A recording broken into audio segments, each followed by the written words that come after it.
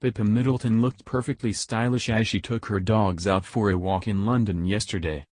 The mother of one donned a sky blue knit jumper and berry-colored trousers as she headed out with her black Labrador and Cocker Spaniel named Rafa.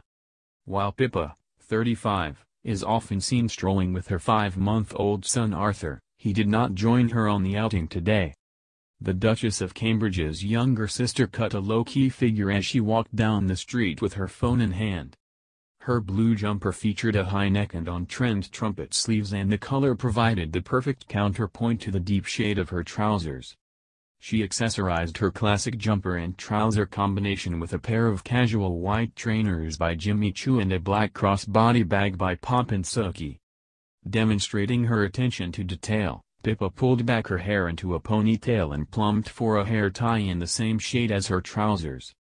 Pippa finished the look with a pair of sleek dark shades.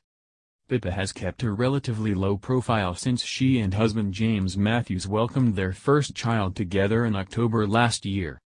However, she has been keen to stay active in the first months of motherhood and has been spotted walking with Arthur on a number of occasions, often near the £17 million family home.